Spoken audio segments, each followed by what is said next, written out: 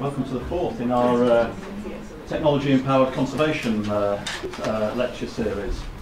We've just, the BCM class, we've just been discussing what we took out of Alex Rogers' lecture last week. I think some of you may have been here for that. He was talking about basically this acoustic component and the use of open source conservation technologies, self-build software to do that. And we were discussing, sort of riffing off that lecture, how our understanding of open science had sort of expanded from that. Previously, we've been thinking of open science as open access to academic journals, or open access to data, or open access to source coding.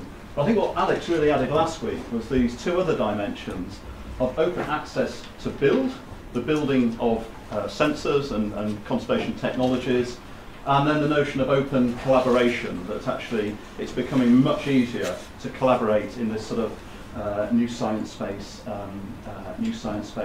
we're in. So we'll be building on these themes in the rest of the lecture series, and we're going to have a slight change in direction for this lecture and the next lecture. Whereas in the last three, we've really been looking at how technology is enabling, empowering us to do new science relating to the study of natural things. Alex Rogers on the oceans, the plastic tide, studying our litter. Fantastic tweet, by the way, from Sergio on that, if any of you would like to tweet and try and beat that one, but that's a little aside. And then last week, we were doing the acoustic. Next week we're going to have a look at, we're talking about conservation culturomics. For these two lectures we're going to be thinking more about how data, computation, modelling and simulation is helping us to think in new ways about how to do policy and how to do more effective conservation policy. Or conservation policy which is suited to the world we're living in and entering. So this week we're going to focus on agent-based modelling. And I'm very pleased to welcome Adam Formica, who's kindly stood in for Richard Bailey. As you know, these have been swapped around because of timetabling and travel clashes and so forth. We're really pleased to have Adam here because he's an emerging expert on agent-based modelling. Adam is in his second year of his PhD. He comes from a field ecology background. He did the biodiversity, the MPhil version of the biodiversity conservation and management course in, when was it, Adam? 13, 14? 13, 14, yeah. 13, 14. Took a year off and now is in the second year of his DPhil. Working on agent-based modelling for policy demise? Hope not. Design. Sorry, design. I'll get my D's right in a moment. Agent-based modelling for policy design. Thanks, Adam. Thank you for the introduction, Paul. I'll emphasize the emerging part of emerging expert. So, there we go. What I'm going to talk to you today about is agent-based modeling for policy design. So, just an overview. I'll tell you why we do this in the first place. I'll give an example of a really simple model so you know what it is I'm actually talking about. And we'll get to see what I mean by emergence. And then we're actually going to go into a live demo of a model I've been developing for my PhD. And so fingers crossed that goes well. And then I'll walk you through some examples of other models that are being built around the university with a conservation focus to give you some of the ideas of how these models are being deployed. And so that'll be in the domain of fisheries. Paul's always saying they need more marine examples in the biodiversity conservation course. We'll be talking about elephant poaching and wildlife management. And then at the end, I'll give you some more resources that you can look at if you want to try this yourself, and then some contacts of the people who are behind these models. So let me just make sure I'm in presentation mode, which I'm not. Great, yeah, cheers. I was distracted. All right. Okay, so why do we do this? Well, ideally we'd be doing randomized controlled trials, which are the gold standard used in medicine. So what do I mean by that? We'd have a policy in mind, we'd have a control group, and we'd have a treatment group. we'd implement the policy, and we'd look at the difference between the two at the end of the trial. Now, a great example of this in conservation, and one that I like, that came out last year for deforestation, which is more or less the topic of my PhD, did this with different communities in Uganda. So the control communities received no payment, whereas the treatment communities received a payment to protect forests. And so not many of these kinds of studies get done in conservation. There's a whole movement for evidence-based conservation led by Bill Sutherland and others, which you may have heard about in the course. So what did the study find? Well, it found that if you pay people to protect forests, they do it. If you don't pay them, deforestation is higher. And they determined this through satellite data looking at forest cover in these different communities. So this is the gold standard. But unfortunately, as I was alluding to, these cost a lot of money and they take a lot of time. So if you have different policies that you're throwing around thinking about implementing, you can't run RCTs on all of them, randomized controlled trials. And if you do have a policy, you may have different variations on that policy. So with the example of payments, you might vary the payment by a certain amount. And how is that going to affect the level of forest cover? Is it going to be linear? Is it nonlinear? You don't know until you conduct the trial. So what do we do in conservation and other fields as well? Oftentimes we go with our best guess and we learn by trial and error. And obviously this is not very efficient, but with limited funds, it's what you often have to do. So one of the solutions to this is that we can build simulations of the target system. And we can test out the policies on that. So we have a virtual laboratory that we're testing in, not a real world one. And if our simulation is good, it's going to represent the characteristics of that target system. And this way we have some evidence to go on when we're thinking about implementing different policies. So instead of just going through by trial and error, we have some sense from the simulation runs what the impacts of different policies are going to be. And so an agent-based model is one type of simulation that I'll be talking about today. But I guess this generally applies to other simulations as well. Okay, so I'm going to explain agent-based models in pictures. They're very visual, which is an advantage of them. So an agent-based model starts with an environment. So what are you looking at here? A road, right? So this is the environment which our agents operate over. And then that environment is populated by different agents. So in this case, we have cars. So it's a very simple model. This is one of the canonical models in agent-based modeling, is modeling traffic. And so I'll get into conservation models later on, but this is just a simple one to introduce it. So these agents, they follow certain rules, they interact. So I've just highlighted a car here. So an example of a behavior might be the car drives at a certain speed. If there's no car in front of it, it's going to speed up. If there's a car in front of it, it's going to slow down, etc. If it interacts, an example of that would be that it hits another car and it stops moving.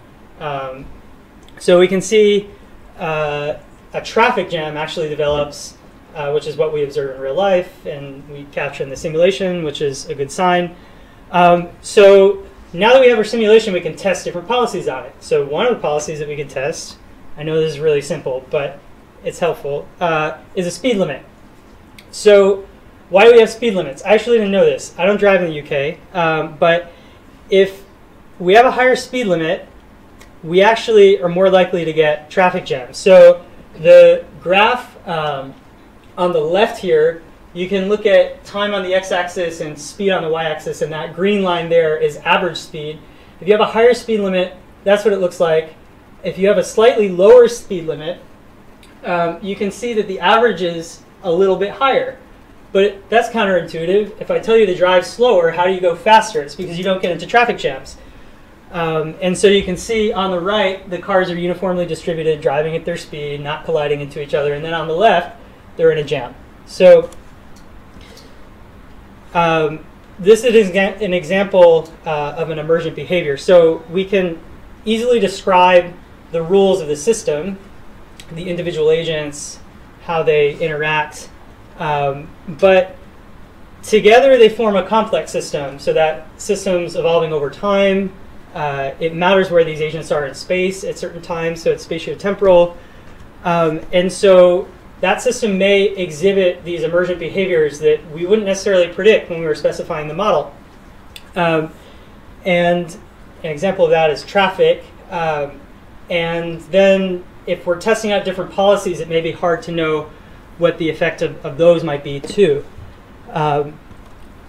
So I'm going to go into a demo here, now that I've given you some background on agent-based modeling. And I'm going to talk about the one that I'm building. So I'm going to give you a verbal description, and then I'll give you the model itself, which will hopefully make a lot more sense. But I mentioned these features of an agent-based model: the environment, the agents, their interactions, their behaviors. So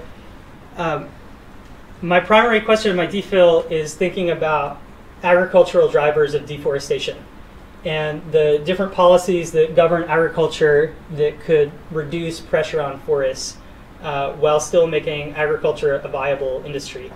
And so we know that growing food is our single biggest land footprint on the planet. So it outnumbers the amount of hectares we use for cities or roads.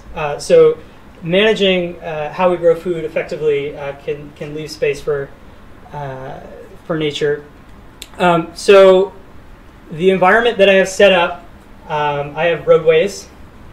The agents that populate my model, so I have farmer agents, and these farms have certain attributes, cost a certain amount of money to run your farm.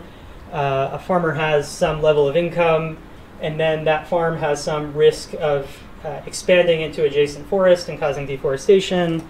And then I'm imagining a system where I have spatially distributed farms, and I have trucks that are going out to those farms to collect the crop from and bring it back to mills. And so these trucks have an operating cost. The fuel, for example, they have a certain capacity for collecting fruit. They might have a schedule. They only collect from certain farms, etc. You can start to fill in the details. And then these mills will process the crop and bring it to market, and that's going to increase global profits for the aggregators. So I guess you have the farmers with their own income, but then you have a single aggregator entity that has a number of mills and then trucks that are collecting farms or palm oil from the farms. So some of the behaviors is that the farms are growing the palm oil. That palm oil will expire. I should also mention that I'm going to use the example of palm oil here, but this could be applied to other crops. So the palm oil will expire. These farms could expand, or they could go out of business depending on their income level. And the trucks are doing the purchasing, and then we have the processing on the mill side of things. So now I'm going to actually show you what this model looks like, and I'll walk you through it. So that was hopefully the boring bit. So let's get this guy up here.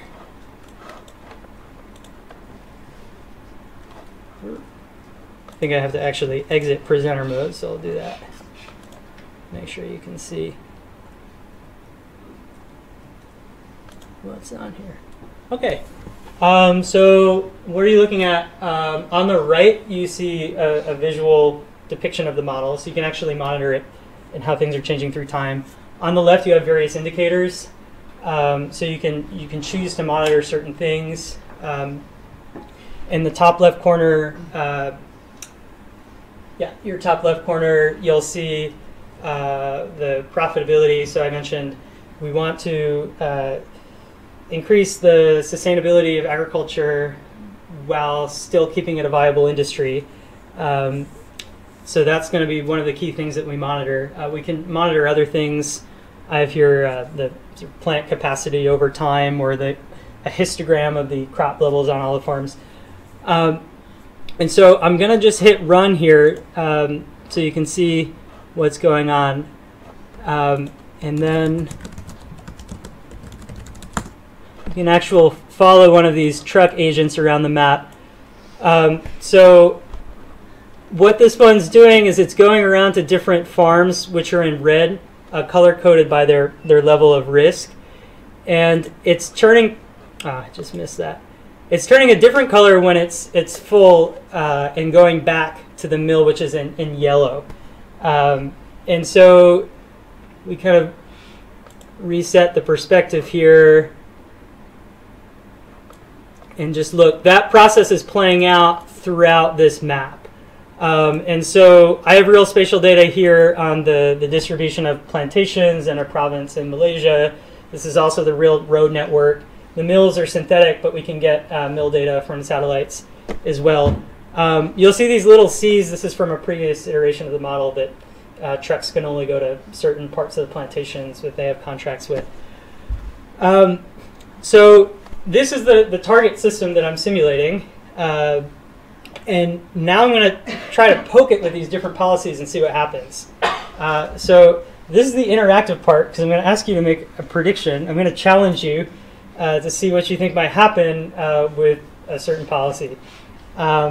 So one of the policies I have, so I mentioned that these farms have a certain level of risk associated with them for expanding into adjacent areas and causing deforestation. And I'll reset this so you can just see what I mean by that. You can see the farms are color-coded according to the risk. So one thing I might do is reduce the level of risk I'm willing to take on as an aggregator in my supply chain. So I might say, I only want to go to farms with maximum 85% risk, and we can see what might happen. So I'll challenge you in a second, but we'll just see what happens here by doing that. And this is the live part, which is always a little bit risky. I just have to modify something here.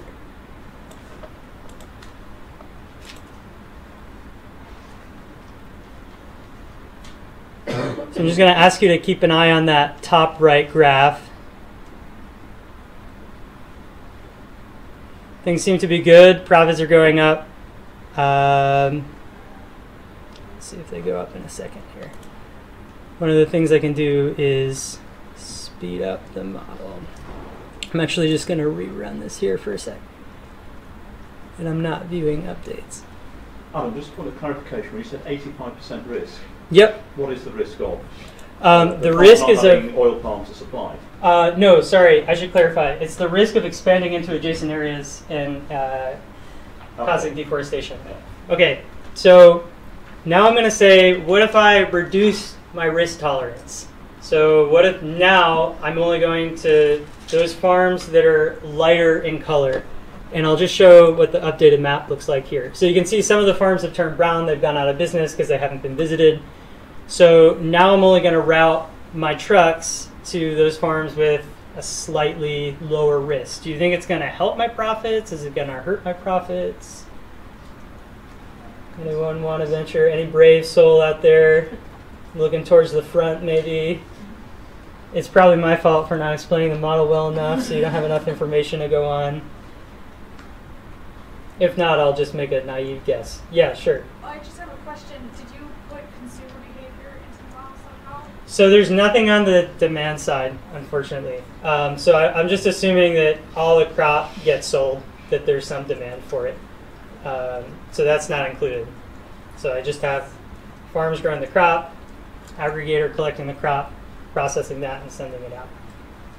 Is there anyone else? So just imagine these trucks. They're going to different locations. Some of those locations have higher risk.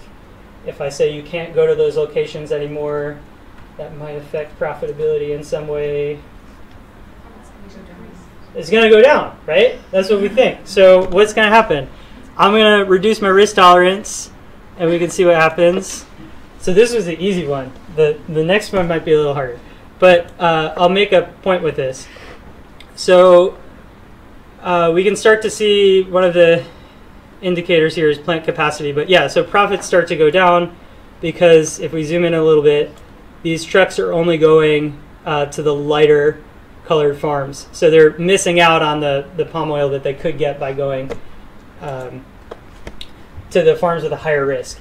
Now, this is pretty straightforward. Obviously, if you reduce risk, you're going to lower profits. But I just wanted to point this one out because it shows you that these policies are often on a continuous, it's a continuous variable that you're affecting.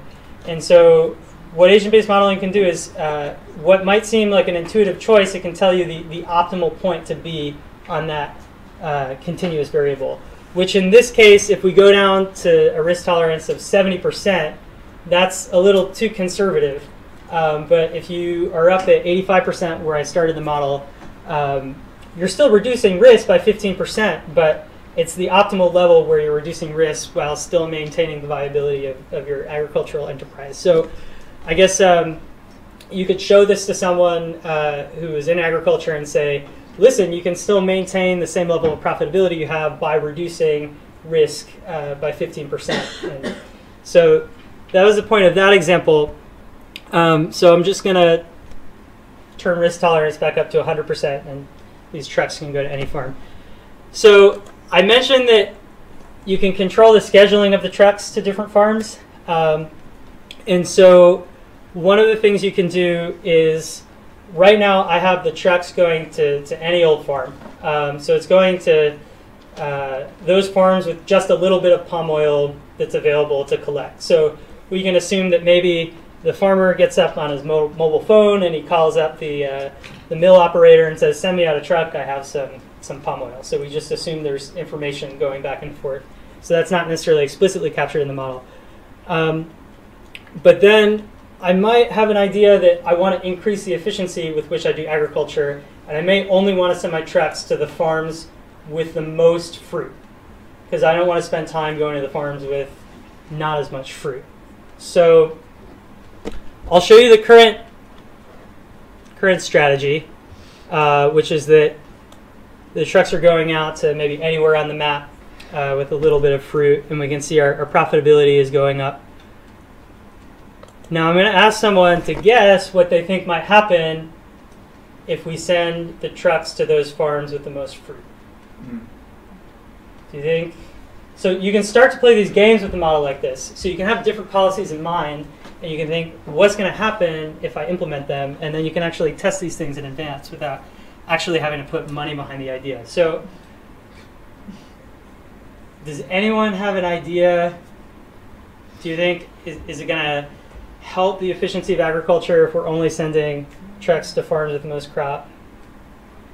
Would we meet the high cost of the fuel involved in doing too many journeys with too few fruit, though, or is that not a variable that we need to So I do have some cost in there, and so I guess the cost is going to be constant between both scenarios, so that's not going to be changing. But cost does have something to do with it because there is journey time involved, so it might take longer to get to certain farms with more fruit, which is kind of a hint of what might happen. But the rotting, I mean, if the truck is picking up fruit, it may have to, if it has to travel longer distances. Right, yeah. Rot on the way to market, or like the quality also of the fruit that they're picking up. So we don't model quality, but quality is also an important part of this, yeah, because I guess there's a 24-hour window with palm oil when you process it, or for processing from the fresh fruit bunch. But yeah, that's a very good point. You have to go farther, and that could affect things. Does anyone want to say either way? Is it going to go up or down? No one wants to? Down. It's going to go down? Up.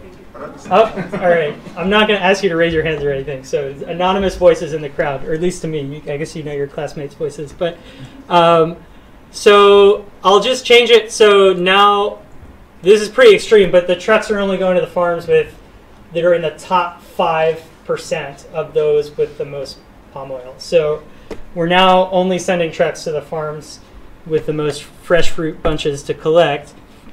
And we can watch what happens.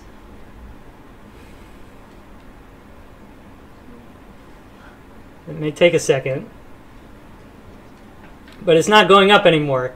It's actually starting to go down. So what's maybe happening? So we can query our model, and we can see what's going on here. So I've just paused it, by the way, which you can do.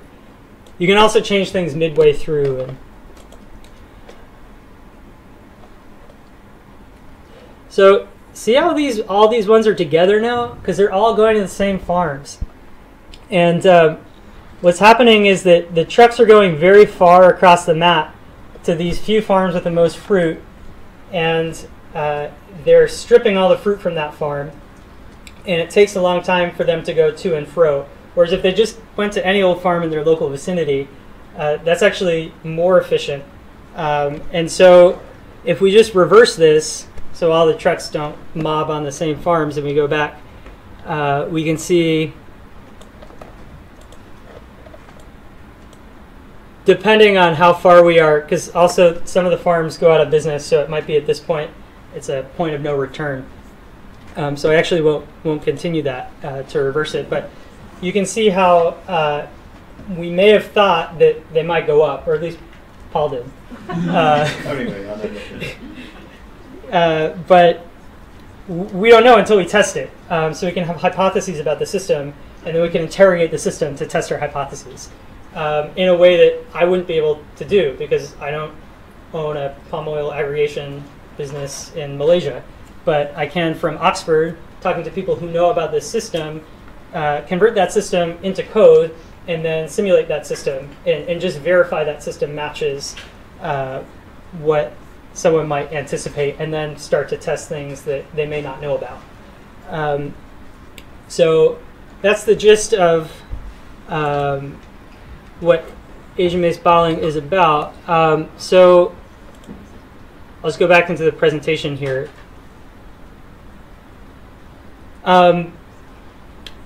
So I guess one of the things that I should also say is that there's some timing and parameter sensitivity. So when I did certain things matters, and what I set the parameter is it 0.7 or 0.85.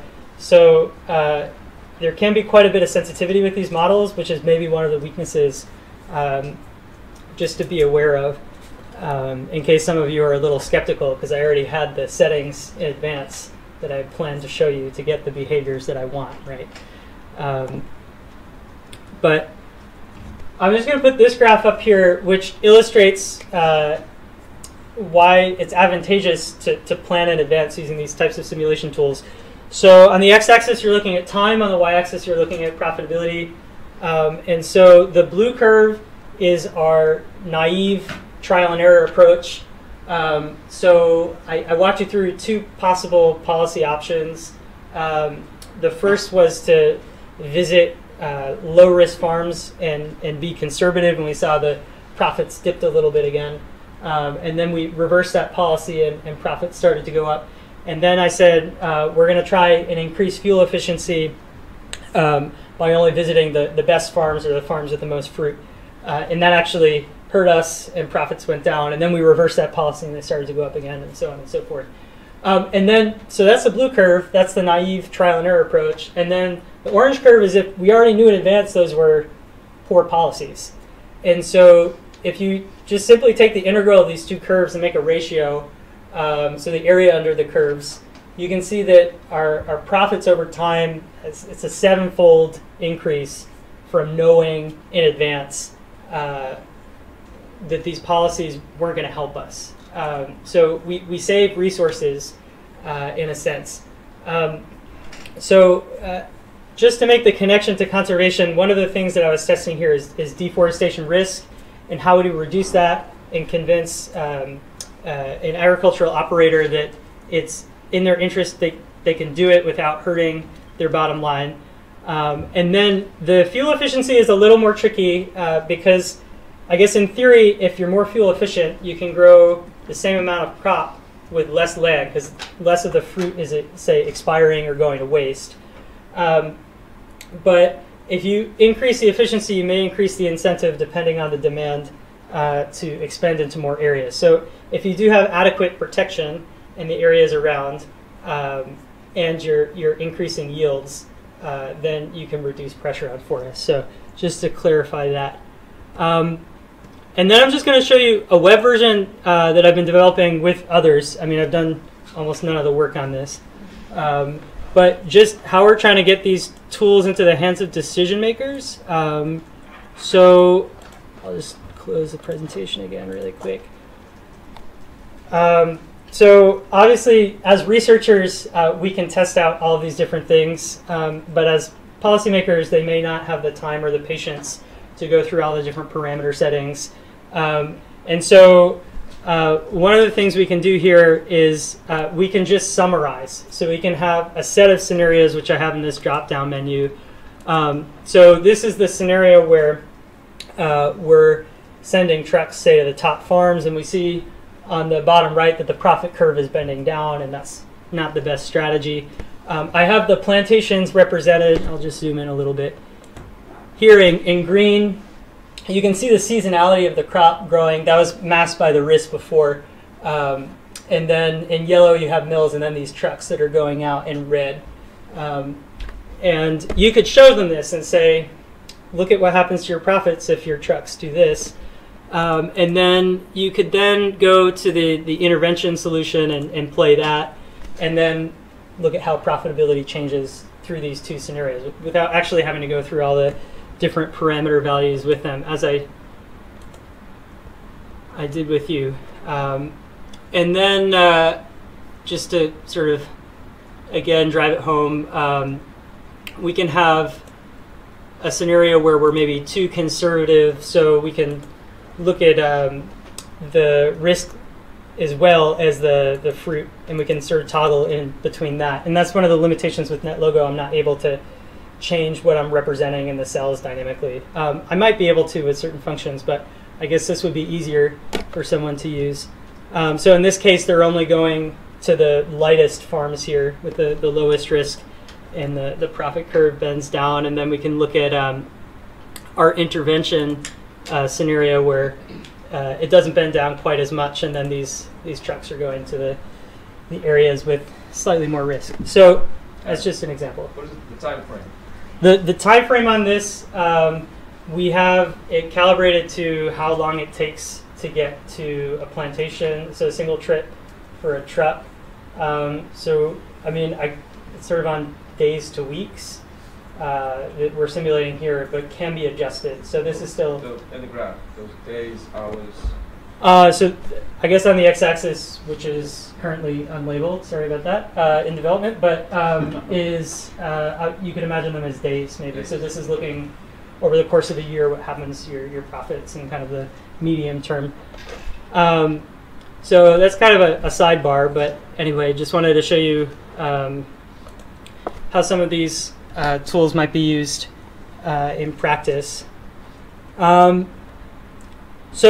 to wrap up, because I'm close to done here, I realize I've been talking for about 30 minutes. So I'm just going to show you some other models, and these will be very brief, so I won't walk through in the way that I did. People around Oxford.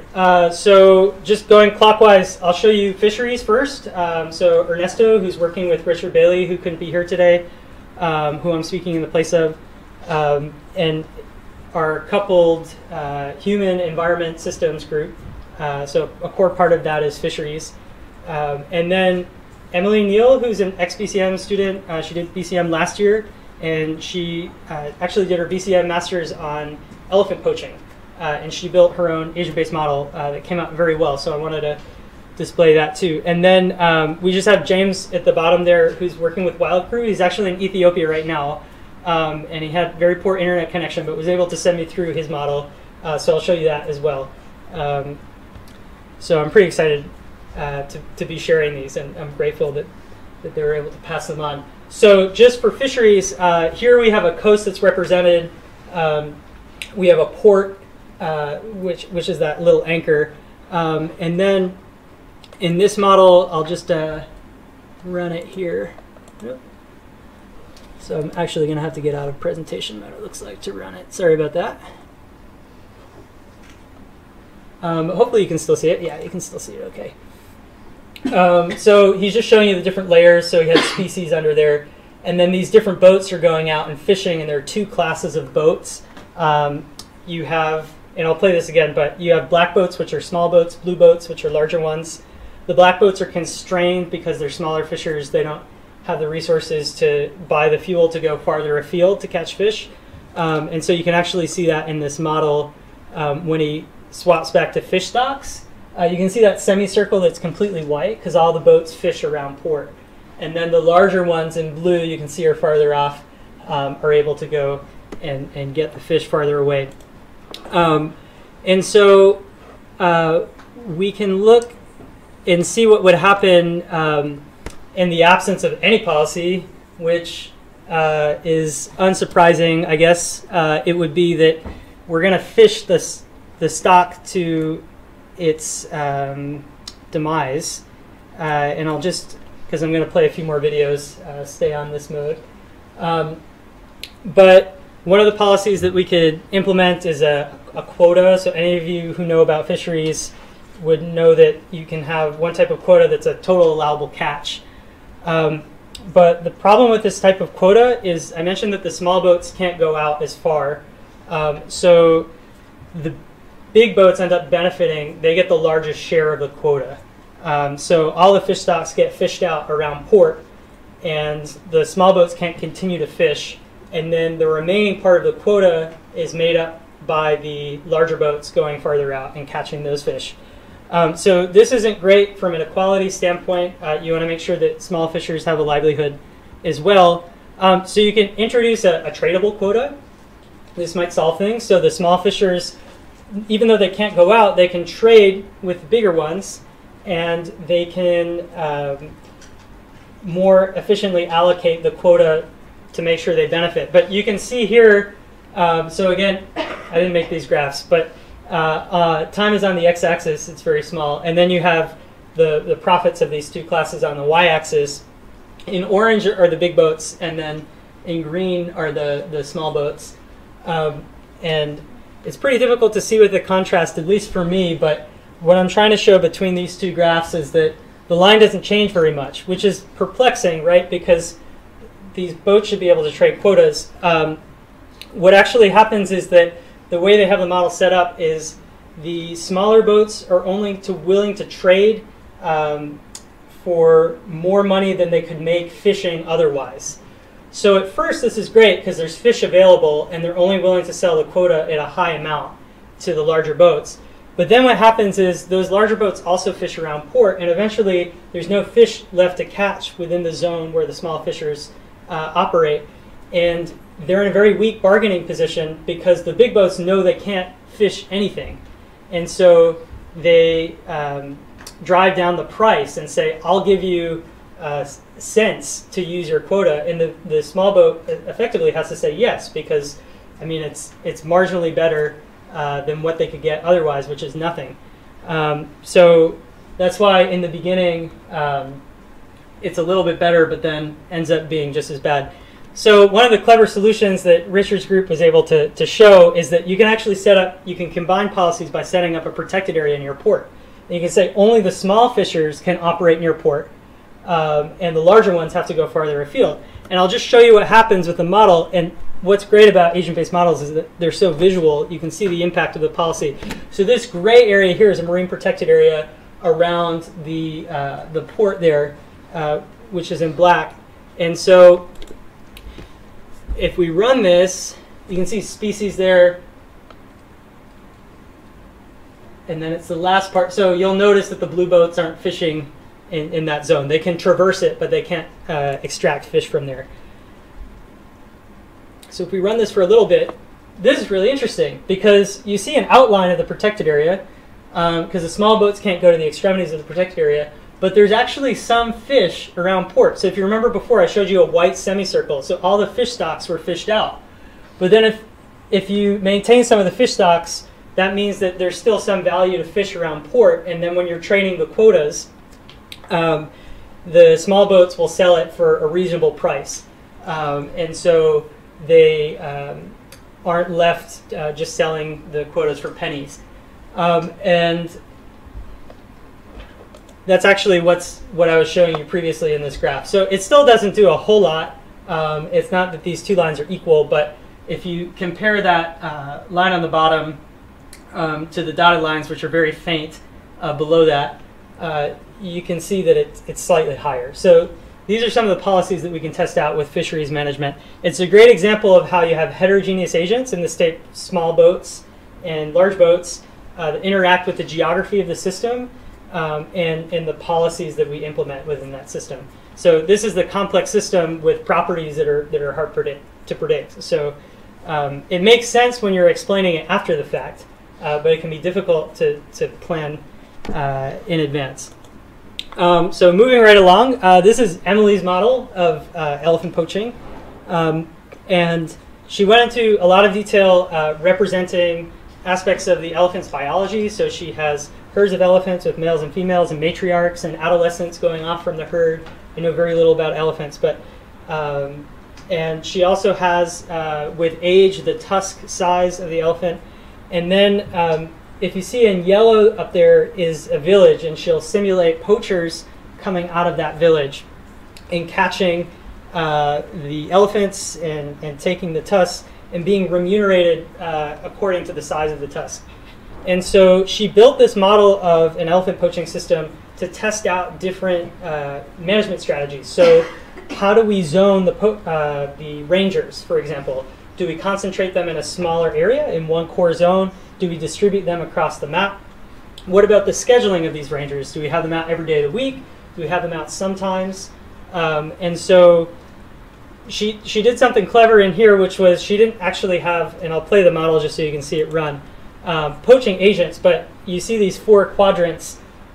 She had a probability of catching an elephant, catching a poacher in one of the quadrants. So you could evenly distribute that probability across all 4 quadrants, or you could just say it's high in only one quadrant. And that could be the evenly dispersed versus concentrated approach to where you allocate your rangers. And then she also said you can only get caught for a certain interval in certain quadrants. So then you could simulate rangers being out only for a shorter period of time. And then you can actually overlay those things, so you can change the probabilities in different quadrants and then change how long rangers would be out for. So quite a lot of detail and insight to be gained from that. And then just this is the last model I'll show you. You're probably getting sick of these by now, but hopefully I'm touching on different interests. This is more of a what I would call an individual-based model. There's no ostensible difference with an agent-based model, but individual-based models are there's a history of them in biology. So modeling individual trees in a forest, for example. In this case, we have the Ethiopian gray wolf, which is a critically endangered species, and I think there's only 500 left, James was telling me, and they interact with dogs.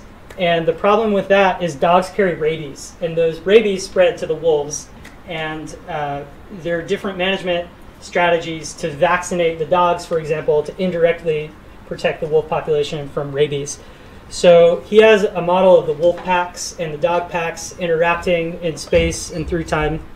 And so in this case, he doesn't vaccinate any of them. And you can see it's a little difficult, but on this graph here, this is the number of outbreaks that it's going up.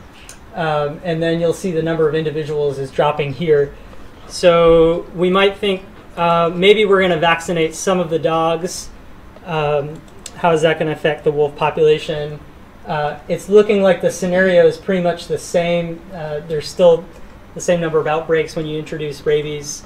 But then if you vaccinate both the wolves, a proportion of the wolves and the dogs, you can see here there's an outbreak, but it doesn't quite spread. So enough of them have been inoculated against rabies to maintain the population numbers if there's an outbreak. So I think now I can switch back to presenter mode because I have no more videos for you. But he ran these models multiple times because the outcomes are stochastic. So he averaged across model runs, and you can just see on the far right, if you have no management, you have the most number of outbreaks. If you vaccinate some of the dogs, it's a little bit better, but not statistically significant according to him. And then if you look at the wolf and dog vaccination outcome, it's lower than no management. So this is just an example of how this is being applied for wildlife management as well. So you don't have to have necessarily a human component. I guess there is some with the vaccination part, but it's mostly biology. And lastly, I just want to point you to some more resources. So maybe this interested you. I hope maybe a few of you. Most of this has been done with the exception of the fisheries model in a programming language called NetLogo, which is very simple to use. There are many languages you can start out with, but I would advise you to use this one because there's the most documentation to get you going. It's free, it's open source, and they have some tutorials that you can look at. And what I find really helpful are examples of other models that people have built. So I showed you 4, but there are hundreds out there that you can look at. And the Modeling Commons is one of those places, so you can look at other examples of models. So it may be that you find one that's suitable for your system, and then you can modify it with certain policies that you might want to implement, so you don't have to build from the ground up. And then OpenABM is another source. So these are some good pages. And then I'm just going to leave you with this slide.